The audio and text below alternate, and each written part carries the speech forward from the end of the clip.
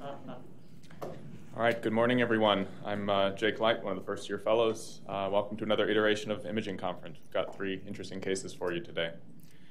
So case number 1 is a 38-year-old male who presented to the Wills ER with pain, photophobia, and decreased vision in the right eye now for 2 weeks. Dr. Sivalingam, would you walk us through the pictures? Yeah, absolutely. So this is a wide field pseudo-color fundus photo of the right eye. Vision is count fingers at 6 feet. Media appears possibly slightly hazy. Disc margin overall looks crisp. Vasculature, hard to say, it's a little hazy. Superiorly looks okay. Maybe some attenuation out here in the periphery. And then definitely inferiorly, there's definitely some attenuation. Hard to say for sure. This looks like maybe a sclerotic vessel here out in the temporal periphery. And then most notably, we have this kind of diffuse retinal whitening in the inferior half of the retina, kind of starting kind of just in the inferior macula and extending out into the periphery. Possibly a small hemorrhage out here in the temporal periphery. Yeah. Any comment about this here? Oh, yeah. That's interesting. So a bubble sign. That makes me wonder if the patient either had a recent surgery or some type of recent intravitreal injection. A reasonable assumption. How about the left eye? Yeah, so left eye, vision's 20/50. Media looks much more clear here. Disc margin overall looks normal. Vasculature, maybe some slight tortuosity, although nothing dramatic. Definitely more robust than the fellow eye. You can see out here in the temporal periphery, there's this kind of cluster of these kind of mix of hypo and hyperpigmented atrophic-looking scars. Hard to say if that's like a laser scar or some type of prior trauma. And then, macula looks fairly normal. There's a nice nerve fiber layer sheen. And then, hard to say for sure, there's kind of this area of kind of granular hypopigmentation kind of infratemporally to the macula. Maybe similar here. Hard to say for sure. All right, thank you. And then we have a fundus autofluorescence of the right eye. Again, media looks rather hazy.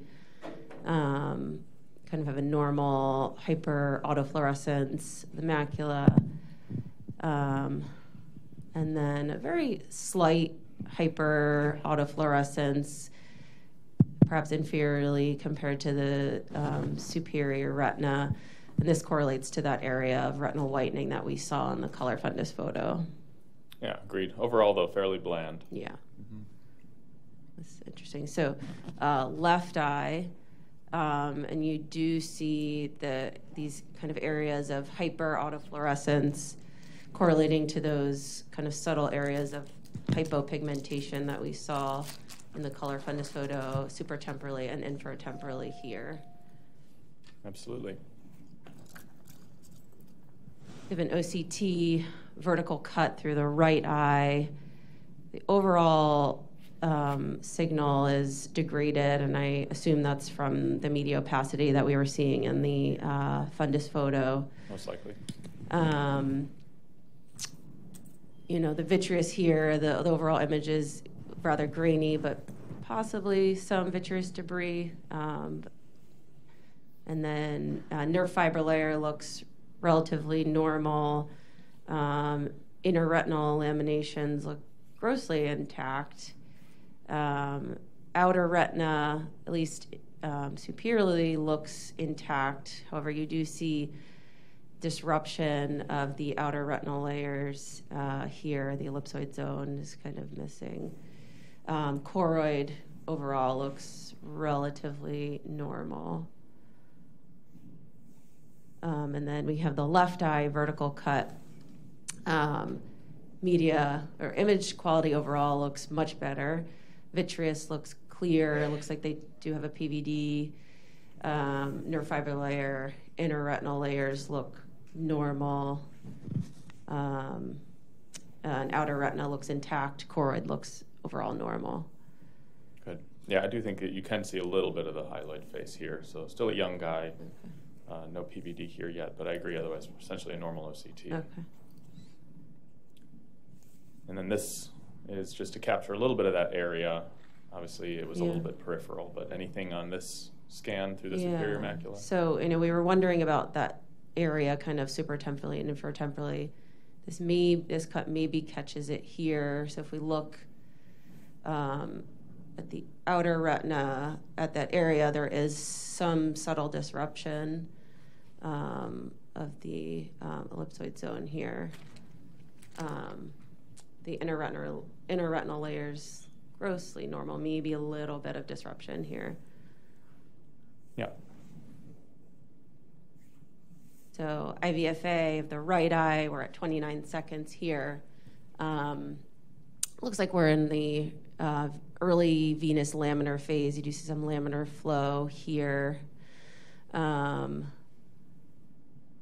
Pretty good arterial filling superiorly, but then when you look inferiorly, especially infratemporally, we do see kind of this attenuated, delayed filling in the area of the retinal whitening, and then you kind of see this kind of diffuse granular hyperfluorescence in the inferior half of the retina in the area of the retinal whitening. Right, and this early, so maybe suggesting some sort of a little window defect or something like that. Yeah. Early choroidal. And then we're here at 43 seconds. Now we have better arterial filling in those areas that were delayed previously. Persistent kind of granular hyperfluorescence here.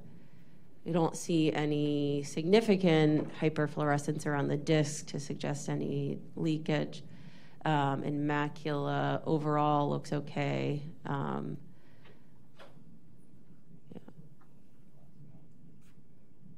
Here we have the left eye at 1 minute and 51 seconds.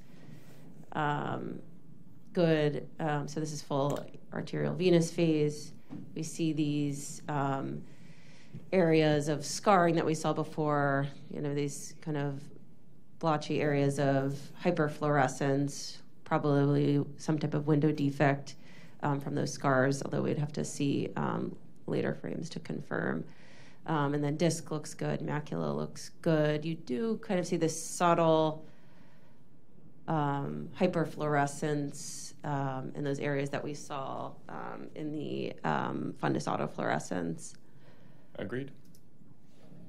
And then here we're at 2 minutes and 30 seconds. Kind of see more prominent hyperfluorescence over here infranasally, inferiorly, infratemporally. It doesn't quite follow the vessel, so hard to say if it's definitely leakage from the vessel. And disc still looks okay. Mm-hmm. The optic nerve is a little hyper. Yeah, maybe a little bit here, but. Yeah, I've always been under the understanding that sometimes on the optos, the disc can look hot. Do you think that that's truly inflamed, Dr. Civilingo? I mean, it looks to me like it's mildly inflamed, but let's see the later frames. 3 minutes and 17 seconds, left eye. Looks overall pretty similar to the earlier frame we saw at just over a minute. These areas that we were seeing look, relatively stable. I don't see any increasing hyperfluorescence. There's some up here too. Yeah. Yeah, again, corresponding to those areas that we saw on the fundus autofluorescence imaging. So just to give a little bit more background about the anterior segment. So IOP was a little bit higher in the right eye, 23 relative to the left eye. The AC in the right eye did have 2+ cell and 2+ flare, and the vitreous was noted to have 1+ cell and 1+ haze. Left eye, though, was completely quiet in the anterior segment. So with this sort of presentation, what are you thinking about on your differential? Yeah, so, with the vitreous inflammation and the pretty significant retinal whitening, the first thing I'd be worried about is some type of viral retinitis. It'd be atypical for toxo with this pattern. It's very diffuse. We don't see any old scars, but you can't rule it out for sure. Always want to think about syphilis. Although it doesn't, you don't see the typical placoid lesion, but certainly you can see it, syphilis present in other ways. Mm-hmm. Tuberculosis. Those would be the main things. I guess you could ask, I'd want to know further history. If they live in a wooded area, you could always think about Lyme, but it's not completely typical presentation for that. Yeah, so you're thinking really infectious, inflammatory sort of etiologies. Yeah. Does the vision count fingers correlate with the OCT findings? Why is my question is, is there a divergence here, or does it correlate? Mira or Jacob? So I think that there's an element of poor cooperation. I think the patient was quite photophobic during exam in clinic when we were finally able to get the photos. So I agree with you. I don't think that the OCT image looks like a count fingers fundus, and honestly, the amount of inflammation and haze didn't look commensurate with that either. So I think some of it was a little bit of some poor cooperation with the examination. Unless it's optic nerve related, but it's not overly lighting up either. So. Right, and there was no APD documented, but all good thoughts. So I essentially agree with Dr. Sivalingham's differential. Viral, toxo, syphilis were all on there, Bartonella and Lyme. The only other one that I had added really was a BRAO with some inferior whitening and some vascular attenuation, but I agree, I don't think it looks very typical of that. So is there anything, say you're seeing this patient in the emergency room, anything you want to do right now? Yeah, I'd probably get an aqueous tap to send for viral PCR, so VZV, CMV, HSV. We also typically send for toxo as well. And then I'd probably get some basic lab work, so CBC, CMP, syphilis. You can think about getting a chest x-ray and sending for an ACE. And then, I would probably inject with foscarnet just to cover them for a viral process, and probably start them on Valtrex. Yeah, so essentially working diagnosis of ARN with the vitreous haze and the retinal whitening. So I agree with all that, and that is indeed what was performed in the ED, aqueous tap, intravitreal foscarnet, started on PO Valtrex. And then the question of what additional studies, so syphilis on there definitely, tuberculosis. We did end up sending for an HIV test as well, given the concern of CMV or syphilis. And then ultimately, the patient did end up getting blood cultures, and actually a sickle screen was ordered, given that vascular attenuation in the temporal periphery on the left eye with some scarring, though the patient denied any history of laser treatment, quite adamantly. Would it be really atypical for CMV retinitis to present with pain, redness, and photophobia? Yes, absolutely. So any additional history, aside from the fact that no, he didn't have laser treatment, that you would like to know? Yeah, I'd like to know just like basic medical history, any history of malignancy or anything that would make him immunocompromised. You always want to ask about social history. Anything in particular from the social history you would yeah, I'd probably ask about a sexual history. We got an HIV, so you want to know if they had any new partners or any risky behavior. Great. Yep, I agree. So patient has a history of hypertension and COPD, but no diabetes. He's a smoker, but no alcohol. And he did actually state he is sexually active with both men and women and has been active within the last month. Denies any known prior history of sexually transmitted infections, but does have unprotected intercourse with both men and women. No personal or family history, though, of autoimmune disease that he know of.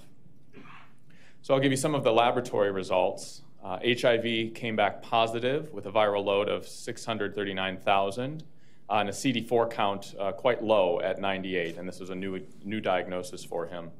And syphilis also came back positive with an RPR of 1, with a titer of 1 to 256. He did end up having a lumbar puncture, and the CSF testing was negative. The TB, ACE, chest x-ray, and sickle screen were all negative, and then the AC tap, which was sent, was also negative for viral and toxo-PCR. And then ultimately, blood cultures were negative. And what about the FTA-ABS? Positive. Both were positive, yeah. Mm-hmm. Did he have any skin lesions? Did you look at his hands? No, he didn't have any classic kind of palmar rash, no other manifestations that we were able to elucidate. So is that bubble after the Foscarnet went in? So exactly. So he had the tap and inject. There was a little bit of air that got injected, and so when we got imaging the next day in clinic, there was a little bubble there. It did resolve. So just a couple notes about ocular syphilis. Classically, syphilis is known as the great masquerader, and it's called that even within the eye itself because it can affect essentially all ocular structures, and you can see a list of just all of the areas of the eye it can affect and the various manifestations that it can present. It can present both in early and late stages of the disease. However, the chorioretinitis and vitritis are often more common in the late, latent, and tertiary phases, whereas anterior findings can be present earlier. And even just within the retina and vitreous findings, you can see there's a number of different ways that this can present, ranging from chorioretinitis and necrotizing retinitis, all the way to even the CRAO or CRVO sort of presentation, and even exudative retinal detachment. The juncture of syphilis and HIV is an important topic to remember, and that is because HIV co-infection within people with syphilis has been documented to be as high as between 20 and 70%, depending on the series that you look at. There is an 86 times higher risk of syphilis in HIV-positive individuals as well. Higher HIV viral loads and lower CD4 counts have actually been reported again and again in patients who have concurrent syphilis. And this is thought to be due to maybe two primary reasons. Number one, the mucosal ulcers from syphilis are thought to enhance transmission of HIV. And there is thought to be increased immune activation in patients with an active immune response to syphilis, which may ramp up replication of the HIV virus within the host cells. Question of how does ocular syphilis present, at least in the retina, with differing CD4 counts? This has been looked at. A review in the literature in 2011 asked this very question. Interestingly, in their series, they found that in patients with a CD4 count less than 200, they had 93% of them presented with only a posterior uveitis, and they defined that as inflammation in the vitreous and the retina, but no inflammation in the anterior segment. However, a series that came out of India just last year, report of 56 eyes with ocular syphilis, did report the presence of pan-uveitis, or that is both anterior and posterior inflammation in patients even with CD4 counts less than 100, so a differing result from the prior series. They noted that the diffuse retinitis phenotype, which is the one seen all the way on the left in these images, did actually present in patients of all sorts of CD4 counts, but was more common in patients with a CD4 count less than 250, as opposed to the placoid phenotype, which you can see in the middle photo. There were only 6 eyes with this sort of presentation, so somewhat anecdotal evidence, but all of them had CD4 counts greater than 400. It was never seen in the severely immunocompromised. So our patient did indeed get admitted to the hospital. He underwent 14 days of IV penicillin treatment, and you can see maybe a little bit of improvement in the retinal whitening here, though a little equivocal on this pseudo-color photo, but patient was definitely more comfortable, able to tolerate exam better, measuring 20/80 in that right eye. And you can see maybe some resolution of some of that outer retinal disruption here after a full 14-day course of penicillin. We'll move on to case 2 unless there are any other thoughts. So JP, you were convinced right from the beginning this was not a viral retinitis? No, I was convinced that it was not CMV retinitis. Okay. And it didn't look like ARN. It wasn't a full thickness retinitis, at least that we could see on the images on the OCT. Now, those didn't go out peripherally that far, so it's a little harder to tell. But that patchy retinitis would be less typical for viral retinitis and more typical for syphilis. Right. But I totally agree. But you would have managed it the same way. I'm sorry? You would have still managed it the same way like we did. Absolutely. Yeah. He's not going to lose vision acutely from the syphilis. He could lose vision, over a couple of days from acute retinal necrosis. So while it's less likely, you have to treat the disease that's more likely to cause rapid visual loss. I have a quick question. I always wondered, syphilis, it's one of the few conditions where you can have your outer retina kind of wiped out, but after treatment, it like miraculously comes back. And JP, do you have any thoughts on how that's possible? Like what's going on? I don't know the mechanism. I mean, we'll see that in other diseases. For example, you can see it in white dot syndromes. If you look at the outer retina in multiple evanescent white dot syndrome, for example, and those patients typically recover just about full vision. But why some people have those changes and other patients don't? I mean, I assume it has to do with how much actual photoreceptor death there is as opposed to swelling or dysfunction. One last question. 2 weeks is enough in a case like this of penicillin? Yeah, there's no indication that treating longer than 2 weeks provides any additional benefit. His CD4 count was low, and would it have been low enough that he didn't develop a Jerisch-Herxheimer reaction during the treatment? Because his RPR was pretty high. Did he have any decreased vision and increased flare in cell initially, or no? No, he looked just better on our exam. We didn't see that he worsened. All right. Case number 2. This is a 41-year-old female who presented to our office with reports of acute vision loss in the right eye 2 weeks ago. She says the onset was after awaking from a liposuction surgery in Mexico, which was complicated by a cardiac arrest. So here we have a wide field pseudocolor fundus photo of the right eye. Vision is 2200. Media looks clear. Disc margin itself looks sharp, although you do see this kind of peripapillary, hard to say if it's atrophy, but kind of hyperpigmentation. And then in the macula, you do see these kind of round, multifocal, hyperpigmented lesions. Out in the periphery here, similar type kind of hyperpigmentation. The vasculature overall looks relatively normal and coarse in caliber. I agree. So this is a more zoomed in photo of the macula, and kind of we can better see this kind of peripapillary atrophy. And then you see these hyperpigmented lesions. So these kind of darker ones to me look more chronic.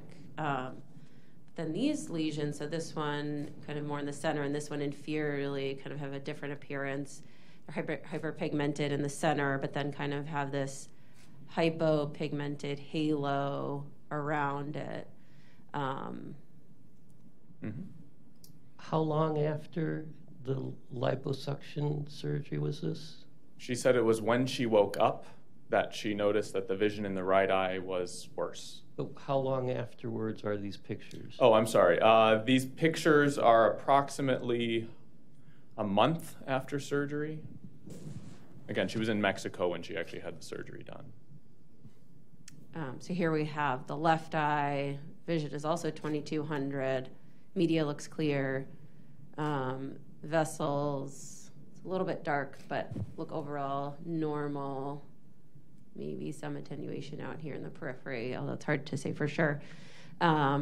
Disc margin itself looks crisp, but then again, similar to the right eye, you see kind of this peripapillary atrophy, and then similar looking lesions, hyperpigmented lesions in the macula, and then as well as out here in the inferior periphery. I don't see any hemorrhages or any retinal whitening in right or left eye. Okay, so this is more zoomed in view of the macula. Again, these hyperpigmented lesions. And then this thing right here, it's hard to say. It looks maybe in the vitreous, could be a Weiss ring. Yep, I agree. So fundus autofluorescence of the right eye. You see this kind of hypoautofluorescence around the disc correlating to that peripapillary atrophy that we saw. And then notably, we see this hyperautofluorescence involving most of the posterior pole here. You see this hypoautofluorescence correlating to those scars. And then interestingly here, we kind of have this more hyperautofluorescence surrounding that lesion that kind of had that halo appearance. That could be unmasking of this scleral autofluorescence. Sure. We see that with choroidal tumors. Once we're down to just bare sclera, sometimes it's slightly hyperautofluorescent because you're getting the unmasking of the sclera. Interesting. Left eye, again, these hypoautofluorescence correlating to the peripapillary atrophy, as well as these pigmented lesions that we saw on the color fundus photo and out in the periphery as well. Maybe some subtle hyperautofluorescence surrounding this kind of more central lesion here.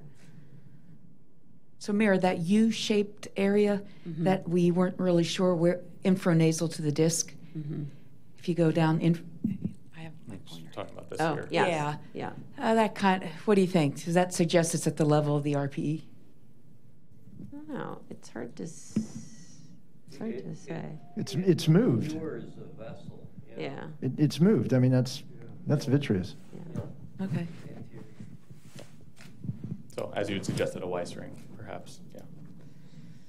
IVFA of the right eye, we're at 23 seconds. Have fairly normal choroidal filling, very, very early arterial filling of this one arterial here, and then superiorly, you do kind of see this hyperfluorescence around the disc, and then this hyperfluorescence involving the posterior pole, similar pattern to what we saw in the fundus autofluorescence. And then we do have this hyperfluorescence surrounding that lesion that we saw in the fundus autofluorescence as well. And then the little dots. Yeah. Maybe microaneurysm or something. It's hard to say. And here we are at 27 seconds. Better arterial filling. Hard to say if doesn't look like we have any significant venous filling yet, so arterial phase. Again, see these focal areas of hyperfluorescence that we saw in the earlier frames, and similar pattern here in the macula. 46 seconds. Now we're in the full arterial venous phase. It looks like not much has changed really around the disc. You do see maybe some more hyperfluorescence here in that more central lesion. And similar pattern here. And now we see kind of this area nasally, perhaps some telangiectatic vessels, and some microaneurysms that are more apparent here.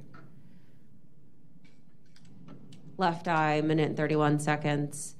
Full arterial venous phase, and we see kind of this diffuse hyperfluorescence around the disc, as well as around these hyperpigmented lesions here. Maybe some peripheral non-perfusion, these focal areas of hyperfluorescence, maybe some microaneurysms similar to the other eye. And here out in the nasal periphery, maybe some peripheral non-perfusion and some hyperfluorescence around the veins here. Later frame at 4 minutes and 38 seconds. Now we see more of this kind of leakage around the veins here. And then some peripheral non-perfusion out in the temporal periphery. Mm-hmm. And 5 minutes and 23 seconds in the right eye. Again, these telangiectatic vessels are lighting up. And then we do see kind of more prominent hyperfluorescence of these two lesions. Not really any robust leakage per se, but I guess we could call this staining. So OCT, horizontal cut through the right eye. So vitreous looks okay, maybe some vitreous debris up here. Nerve fiber layer looks relatively normal. We do have some thickening and disruption of the interretinal layers overlying this kind of dome-shaped, appears to be subretinal lesion. We do have a small cuff of subretinal fluid here. And then there is disruption of the outer retinal layers here. So Another this look is, through it. Yeah, so vertical cut through a similar area.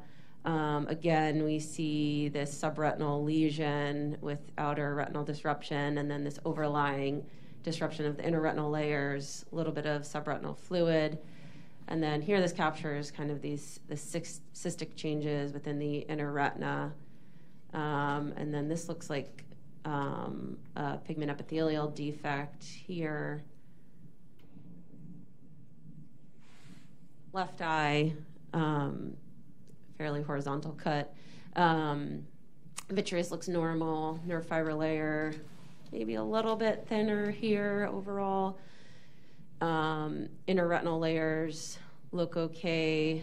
We do see kind of this patchy disruption of the ellipsoid zone, and then we see this kind of more condensed hyperreflective lesion with some posterior shadowing, and then kind of adjacent to it, kind of this increased transmission.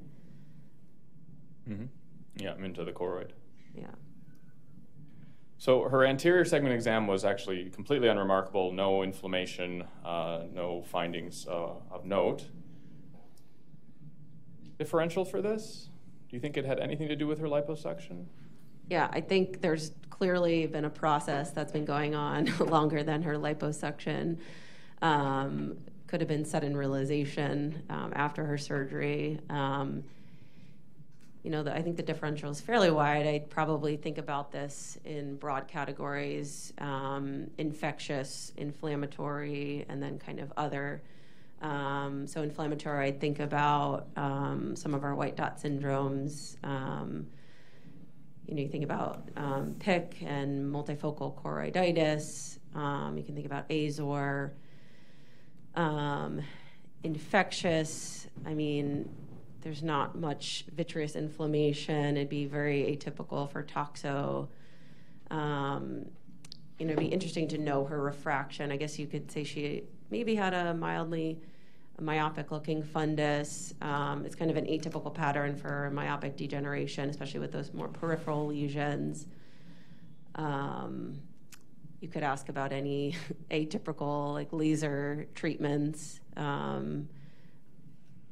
yeah, those are kind of the broad categories I would think about. Yeah, absolutely. And I think that that's how we were thinking. So either inflammatory, sarcoid, some of the white dots like you mentioned, maybe old chronic CSCR with these pigmentary changes, even though we don't, and there was the PED that we saw, but probably less likely. And then also infectious etiology, syphilis, toxo, presumed ocular histoplasmosis syndrome with all of these pigmented lesions, some of which near the optic nerve. And then some degenerative causes, as you mentioned, myopic, unlikely to be AMD in this, with this presentation and in this age range, but trauma or some sort of iatrogenic injury to both eyes.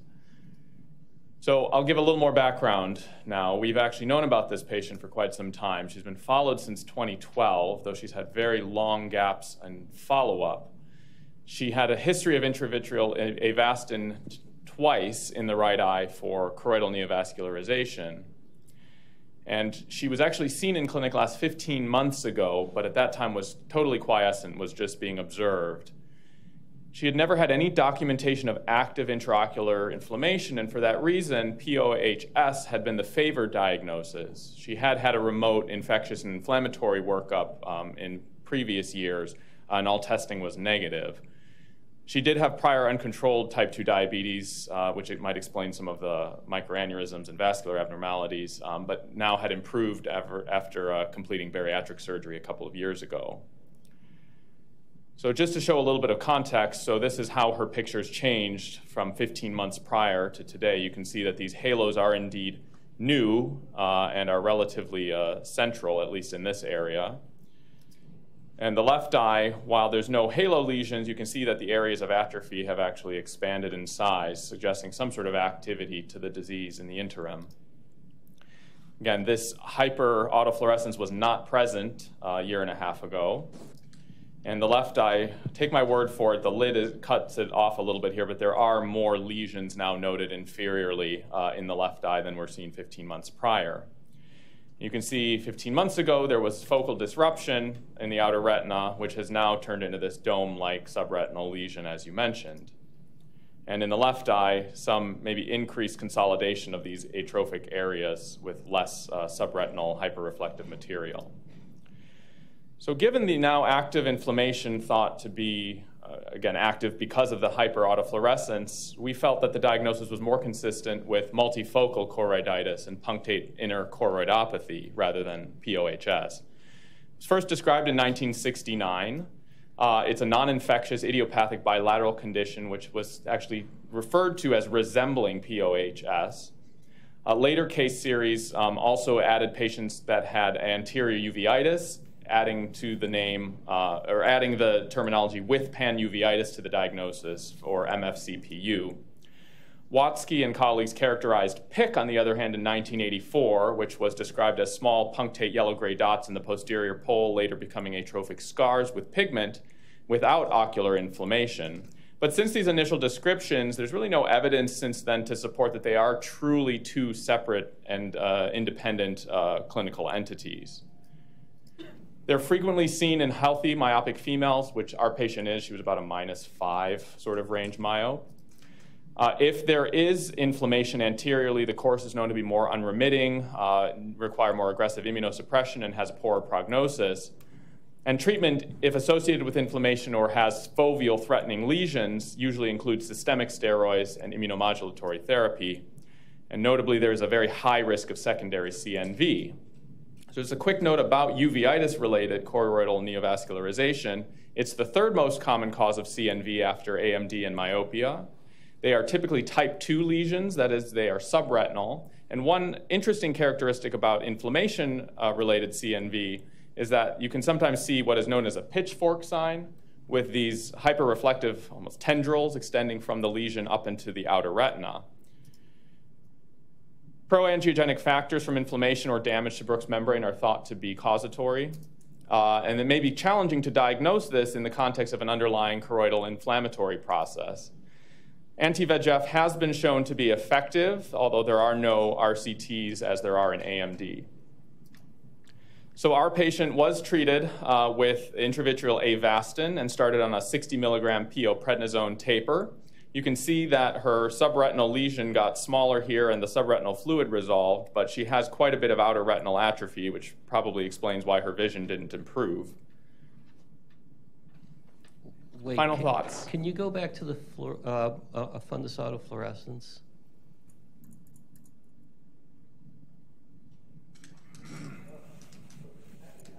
Yeah. So the multifocal choroiditis explains the black spots, but then you've got the diffuse whiteness here, fundus autofluorescence, and then the little white spots as well.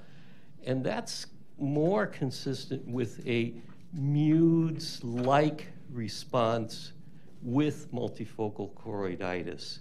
And you can see that together. And it's now its own entity, MUDES-like response.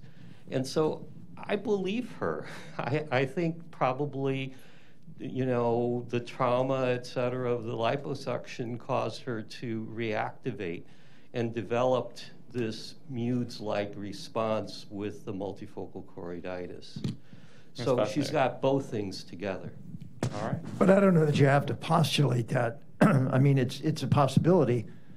Long before fundus autofluorescence came out, it was known that you could have profound vision loss in cases of punctate interchoroidopathy, where the lesions clearly, the visible lesions clearly did not account for the decreased vision. And now we see this on fundus autofluorescence. You can see that there's much more diffuse retinal involvement. The photoreceptors are just sort of stunned, and then that can get better. But, you know, it sounds like this is not a particularly perceptive patient, and I agree that this clearly has been there for a long time. So she may have had all of this. If this is only a month, it's entirely possible she had this before she had the liposuction.